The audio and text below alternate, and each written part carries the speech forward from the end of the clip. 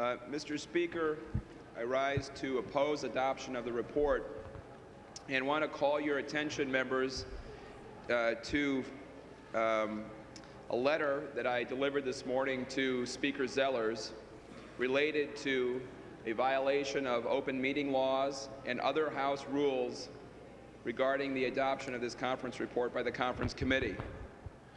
Members, you may not be aware or follow this very closely, but Rule 6.23 of the House Permanent Rules requires the Speaker to investigate any alleged violation of the open meeting provisions of the House rules and the joint rules in response to a written request. That written request has been delivered to the Speaker.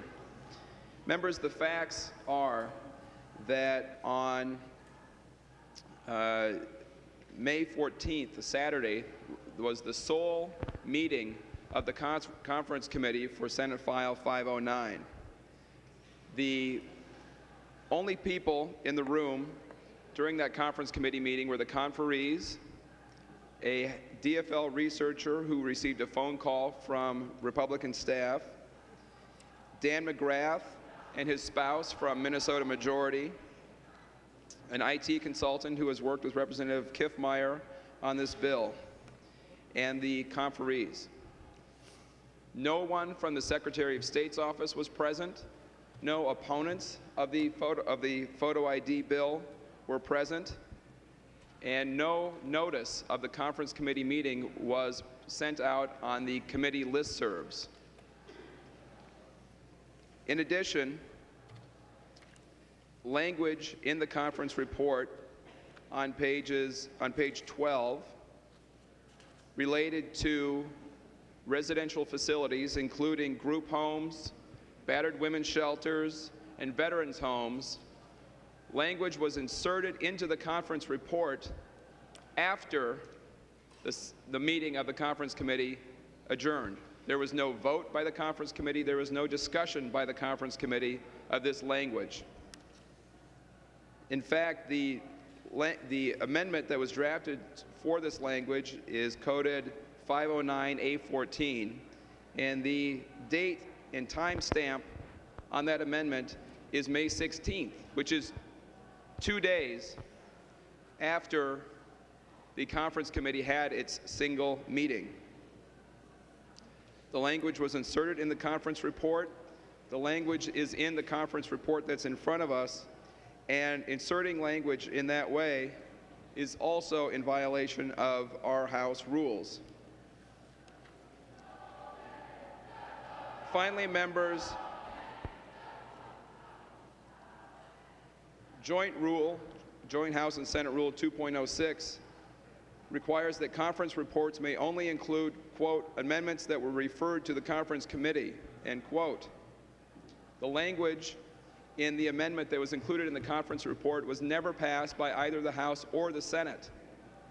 So that language also is in violation of the House rule. Now, members, typically a point of order would be required and would be in order for language inserted in a conference report that had not passed either the House or Senate, and language that was adopted by the conferees in the report without a public hearing, without taking any kind of vote, that was inserted into the report after the meeting adjourned, would also be subject to a point of order.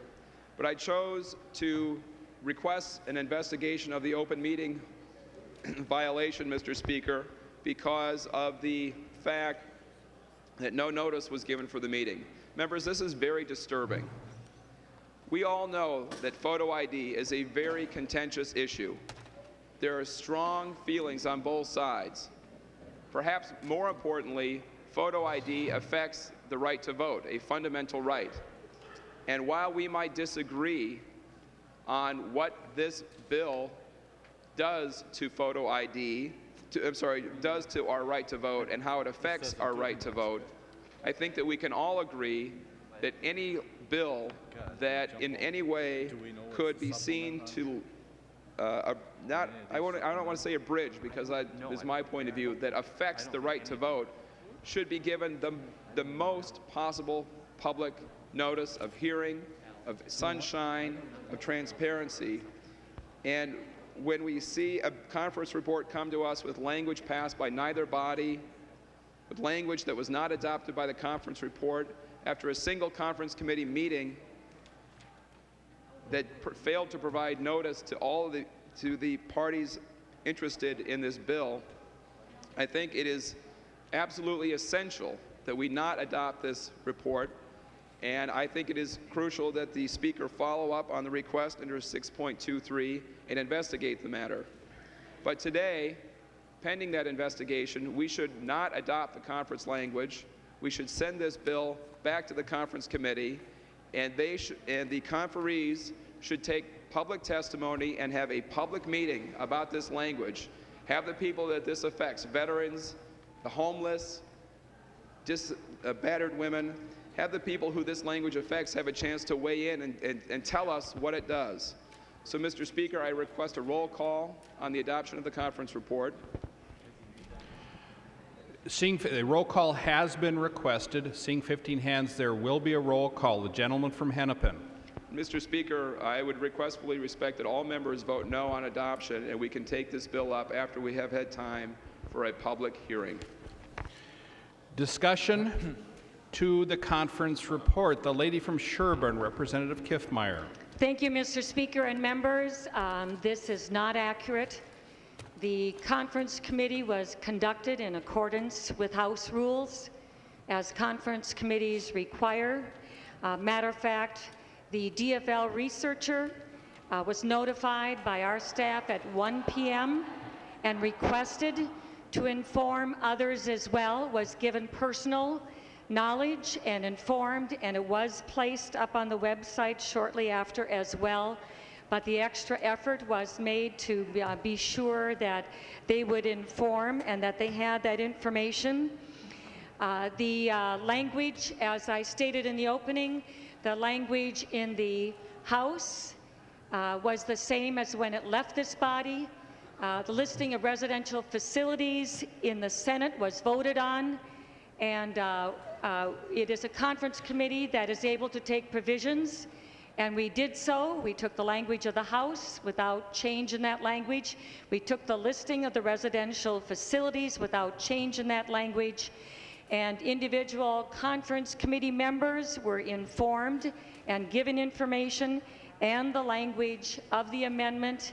It was a discussion that we had as well in the conference committee, and so, Mr. Chairman, I urge a no vote on this motion.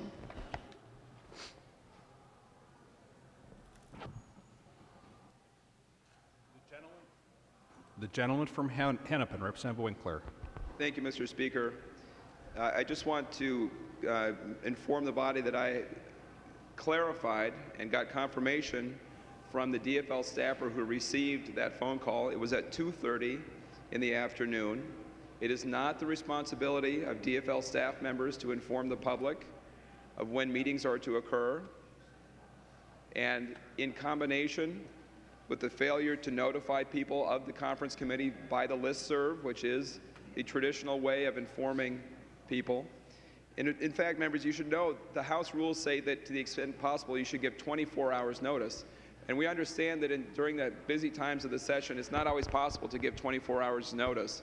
But it is not sufficient to give notice by calling a DFL staff member. And furthermore, members, after providing so little notice of a meeting, it is certainly not sufficient, and it's highly questionable if we have fulfilled our basic obligations to allow the public to provide testimony to adopt conference committee language without any kind of public testimony. Members, I think this is a real question about this body's commitment to openness and to transparency and to allow the public to weigh in on bills that affect their basic rights.